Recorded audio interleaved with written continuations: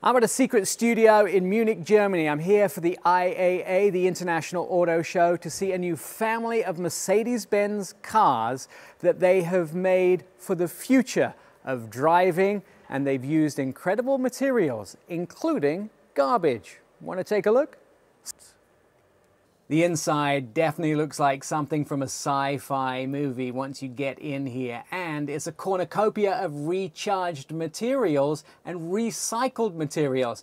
Let's get through what some of these are. This silver segment here, this is actually paper. They've used paper to make this segment here. Now the leather in these seats is dyed with actually parts of the coffee bean that are waste, and that goes for all the leather on the inside of the vehicle. There is a strap on the inside of the door here which is made from fake silk, and that fake silk, they use bacteria and garbage to actually create that fake silk. Now this material here in the middle, that's the old soda bottles that you threw into the recycling, the PET bottles, and they use that to make this material. And the floor mats, well, that's actually bamboo once they spin it and put it through a whole bunch of really cool processes. So you can see by looking around this car, it's a ton of really cool recycled materials. So really working towards making sure that it's not only a beautiful